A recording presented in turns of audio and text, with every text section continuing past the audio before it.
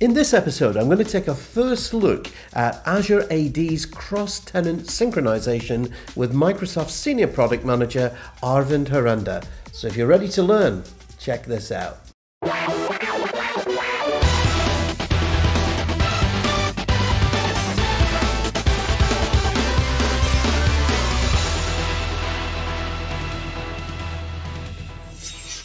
Greetings everyone, welcome to the channel. Andy Malone, Microsoft MVP, as well as a Microsoft certified trainer.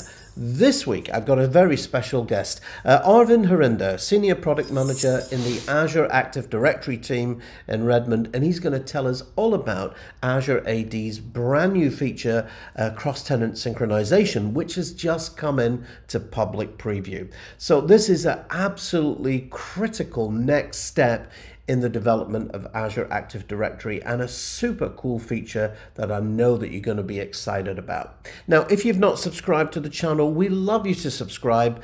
Bump that subscribe button up there, ring that bell, and you won't miss out on the good stuff in the future. And if you enjoy the session, give me a big thumbs up. It really does help my channel. And if you've got questions, comments about this or any of my other topics, of course, just get them down below. So without any further ado, I'd like to introduce my guest today, Arvind Harinder, Senior Product Manager on the Microsoft Azure Active Directory Team. Hey, Arvind, tell us all about what you're going to cover today. Hey, so I'm Arvind. I'm a product manager on the Azure AD team, focusing on our user provisioning service. So how we help customers get user accounts provisioned into third-party apps like Amazon Web Services, Google Cloud, ServiceNow, on-premises applications, and I think the topic that we'll touch on today, across Azure AD tenants. Okay, fantastic. Now, we've seen quite a bit of movement in the cross-tenant settings. So, last year we had the whole shared channels, which everybody got really excited about. And I kind of get the feeling this is something that folks are going to get excited about, aren't they? So tell us all about it. What does it do? Yeah, so last year we started announcing a number of different cross-tenant capabilities, such as cross-tenant access settings, where an administrator can trust MFA from another tenant. We're actually building upon that cross-tenant access settings capability in Azure AD B2B and helping you automate creating B2B users across tenants in your organization. So if you've got multiple tenants, whether it's due to mergers, acquisitions, how you structure your business units, you can more easily create these B2B accounts across the tenants in your organization, enter access to apps across the tenants in your organization. You can also manage the lifecycle of those users. So if someone changes their name, changes departments, leaves the company, that information gets replicated across all of those tenants, and that information stays up to date.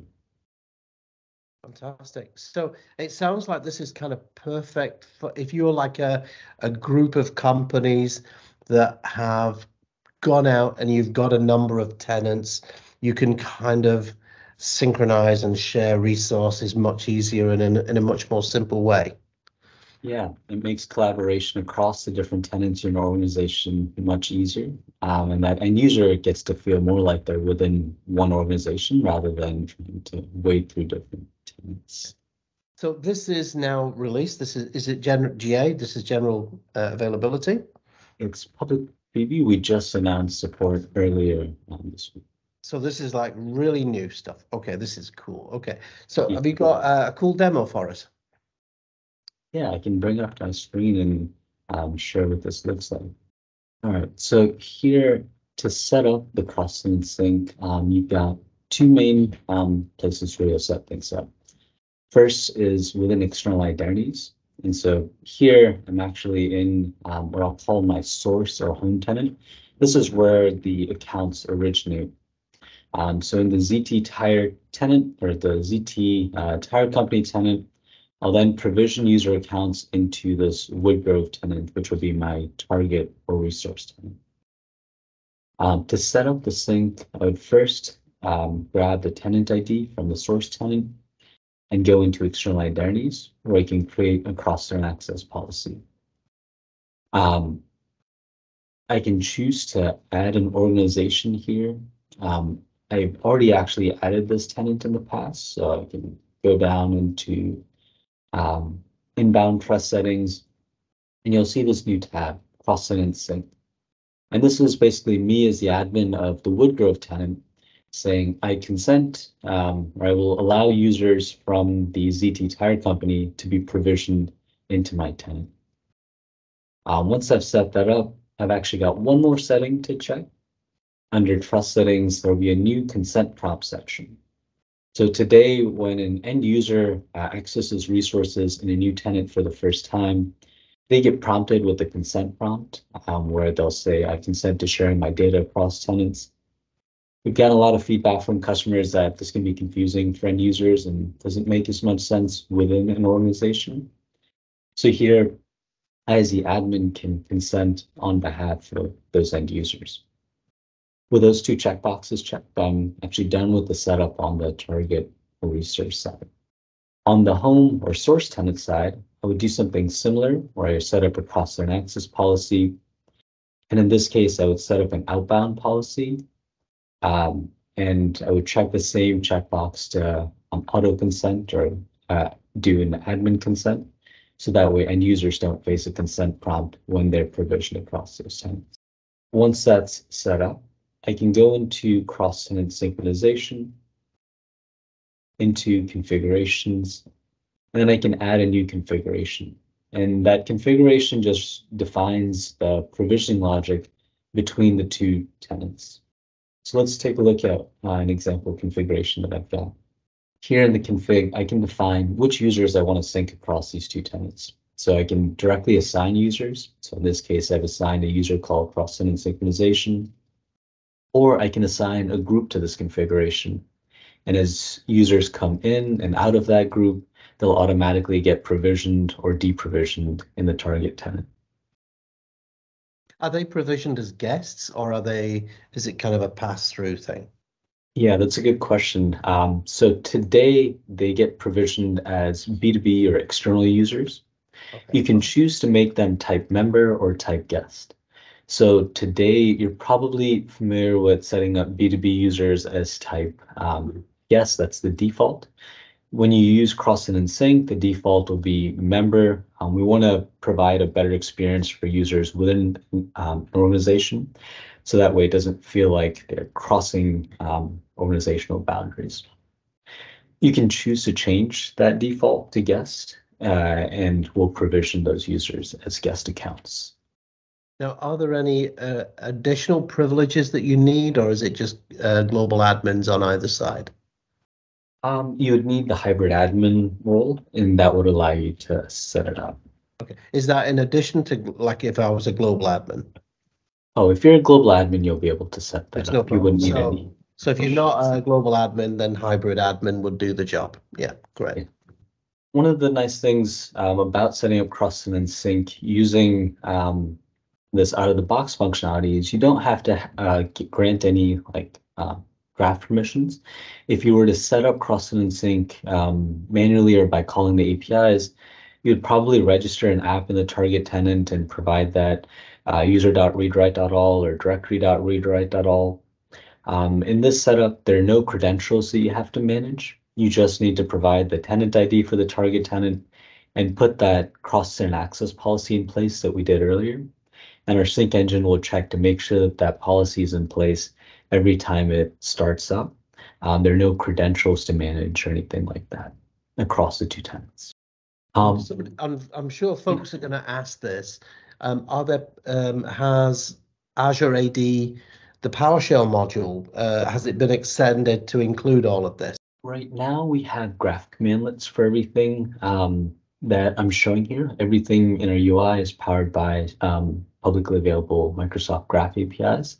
Okay. You can call those through PowerShell commandlets. We don't have native commandlets yet. That's something that we're working on. In these attribute mappings, we've got a set of defaults, things like display name, job title, department. You can choose to remove them or add additional mappings, like if you've got directory extensions, you can choose to map them. I'll bring your attention to one mapping in particular, which is the show an address list property.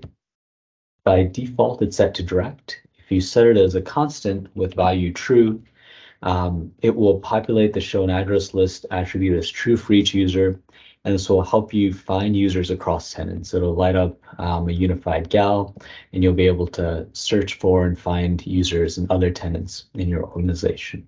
What would be the implications of a two-way thing, or is it just designed to kind of be a one-way thing? So it'll be a one-way sync, so I can set up sync from Zero Tire into Woodgrove, but then the admin from Woodgrove can also set up their own sync to push their users into ZT Tire.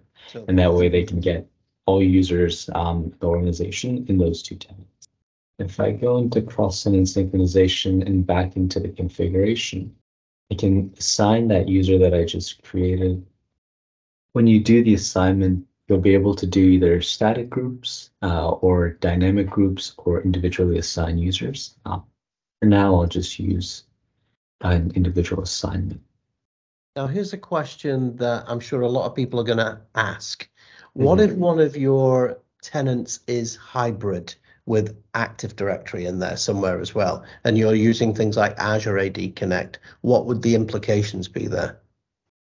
Yeah, so if you've got users in AD syncing up to Azure AD, you can choose those users. They'll be in scope for provisioning, and you can provision them into the target tenant that you want. Whether it's a cloud user or it's in hybrid user, you'll be able to synchronize them across tenants. One thing we wouldn't allow right now is syncing external users. So if someone is a guest in your tenant, you can't then export them to another tenant. You have to sync the users from their home or their home tenant. And now the service is just going through importing the user from Azure AD. It's checking, is there an existing B2B user in the target tenant with the same information? And if there isn't, it'll go ahead and create a new account. So it went ahead and created an account for 2-3 in the target tenant. And go into users. It takes a few seconds, but the user should show up. And here we've got the user provisioned. We now have a new account. The user type is member, and any properties that existed on that user would have then gotten synced across. Any changes that happen to this user, if we change the name, change departments, that information would then automatically get updated across the two tenants. Now, here's a question I'm sure you're going to get asked. If obviously you're syncing into a particular tenant, if I was company A syncing into company B, and I had specific attributes that were kind of sensitive, private, do you have provision to kind of hide those and restrict access to those particular attributes? So we don't have the ability to hide attributes through cross-tenant sync. Yeah, we'll probably need to understand more around some of the requirements and build out an experience there. But actually updating the attributes would be limited to administrators like the user admin who will be able to actually make changes on them. So you would need to have a little careful thought before you start hitting buttons and things here. I think, and it would be definitely a kind of a trusted business partner or part of an organization or a different division or something like that. That's kind of what we're targeting here, yes? Yeah, the intention with this is to be used within an organization. If you're doing cross-organization, we've got capabilities like entitlement management and access packages that'll facilitate that cross-organization collaboration. I think that's all that I had to show in the UI. So you'll be able to define which users you want to provision. You'll be able to define which attributes you want to provision. You can define transformations using a similar language to what you have with Azure AD Connect. Or if you want to switch the first name and last name, put a comma in between and add the domain at the end or something like that, you can define the transformations that you need. You'll also have access to all of the logs, same as if you're doing our Azure AD Cloud Sync or HR provisioning. This is the same sync engine. Through the provisioning logs, you'll be able to see all of the events that the provisioning service, or all the actions that the provisioning service took. In terms of documentation, I noticed Alex's and also I think you've got your name on it as well. Some documentation on this is now available, and for those folks who are watching, I'll post that. I'll include that in the description below. Docs.microsoft.com. There it is. All right. So definitely sign up for that preview. Really appreciate your demo there. It's absolutely awesome, and I definitely think a lot of people are going to be excited about this. I'm glad to hear. We're excited to put this capability out.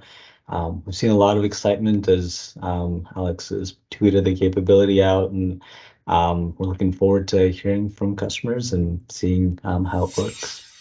So there you have it. Wasn't that cool? Arvind Harinder, Senior Product Manager over there in Redmond as part of the Azure Active Directory team. Thanks so much, Arvind, for your time. I really do appreciate that. Hey, listen, if you enjoyed that, go ahead, bump that like button up there. It really does make a difference to my channel. And if you've got questions, comments on this session, or in fact any of my other sessions, of course, just get them down below and I will do my best for you. Hey, and if you've not subscribed, well, bump the subscribe button up there, ring that bell, so you'll be notified of all the new videos that I've got planned. So that's it for this week. Thanks so much for joining me, and also for my guest, Arvind Harinder, Senior Product Manager over there at Microsoft.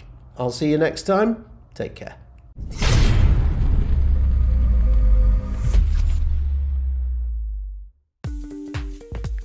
Hey, thanks so much for dropping by today. Here's a couple of videos that you may enjoy, and while you're here, go ahead, click on the subscribe button and you won't miss out.